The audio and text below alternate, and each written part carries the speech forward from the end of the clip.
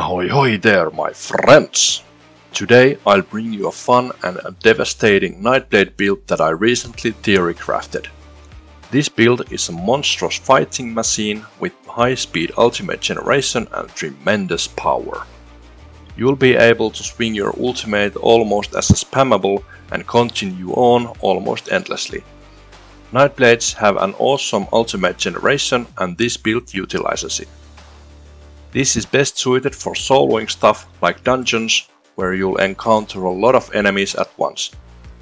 This build is quite easy to get as you don't have to do the most hardest content in order to get the gear. Alright, let's go!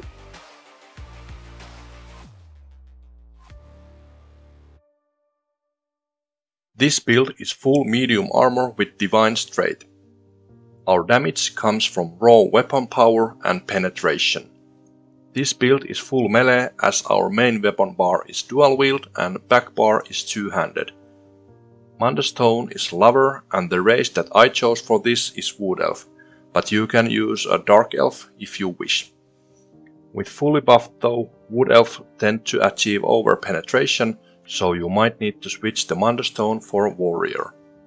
Our critical rating is low, so we don't benefit from critical damage increase. Food is dubious Cameron Throne or Arteium takeaway broth, so we can keep our stamina recovery at a decent rate. When fully buffed though, we achieve over 8k weapon damage and over 20k penetration while keeping it up quite constantly during a combat.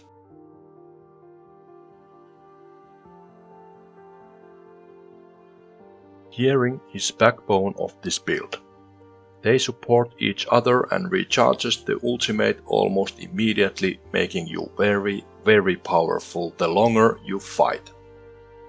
Our monster set is none other than Balork, which you can get from March of Sacrifices or from Golden Vendor if you're lucky. Balork empowers us constantly as we keep hitting our ultimate. The second 5-piece set is Sheer Venom that helps this build in couple ways. It acts more or less as an aid for execution ability, as well as it adds damage over time to our enemies. The ulti charger is Deadwater's Guile set that can be found on Murkmire Overlands. Every time we kill enemy we get hefty amount of ultimate. With all the passives combined, you really don't need to kill a lot of enemies to recharge the ultimate. I use mace and sword with sharpness trait, but they could be Nirnhound swords if you constantly hit the over penetration. Jewelry traits are bloodthirsty and infused with weapon damage glyph.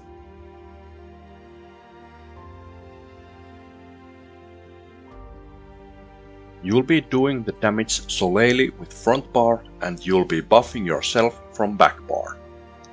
First skill of front bar is your main spammable and it is very effective surprise attack. Second skill is this build's AoE skill and also the finisher Whirling Blades. It deals good amount of damage by its own and with the executive morph you'll burn the targets fairly easy.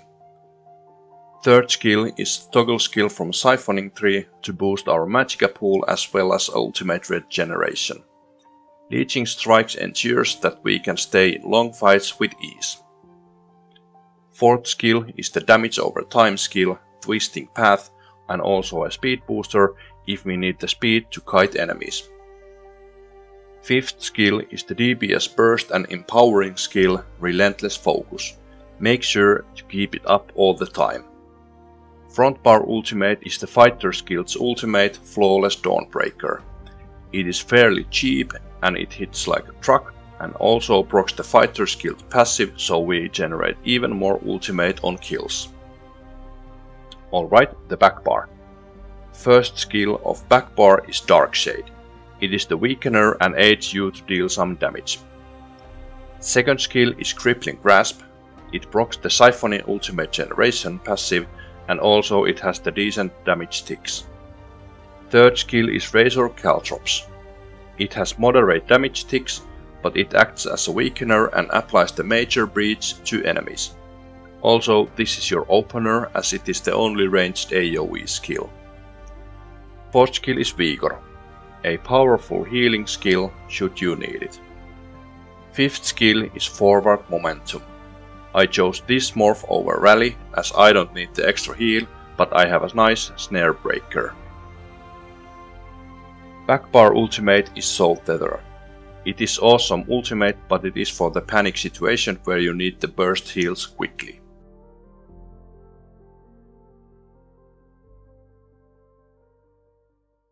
CP allocation is pretty straightforward, so I'll just show my champion point allocation that you can build on. Some notes though. On the green tree, allocate champion points how you like. Be an adventurer or thief, suit yourself. On the blue tree, make sure you invest points into an overall damage increase as well as AoE and or damage over time skills. On the red tree, you can be more selective, but make sure you'll invest 50 points into Bloody Renewal so you'll replenish your stamina often enough.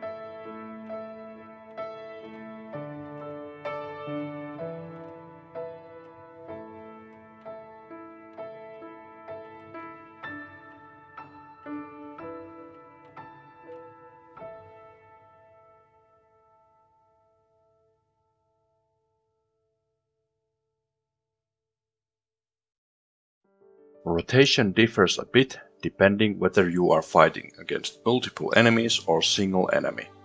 So-called trash mobs you can just burn with AoE.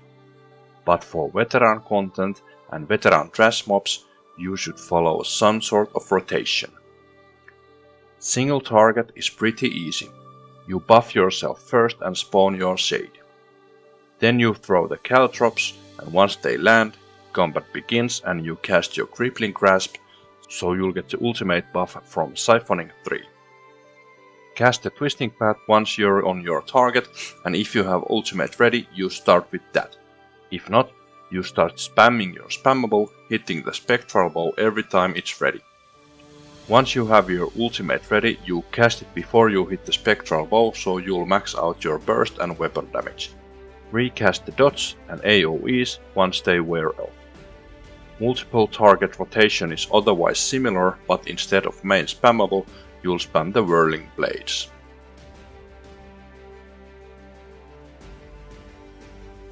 If you have the coin and you want some range or more protection, you can use Weapon Power Potion instead of two-handed Forward Momentum to replace the Major Brutality and Stamina Recovery bonus. You can change the Forward Momentum to Carve to get the damage shield. Or you can be wild and replace two-handed with one-handed and shield and use the damage shield skill instead. Thank you for watching. I hope this is something you want to try and test out. If you wish to see more of my content and helpful videos, make sure you press the thumbs up and subscribe button. Or not, whatever you feel like. But remember to fight well and give them hell.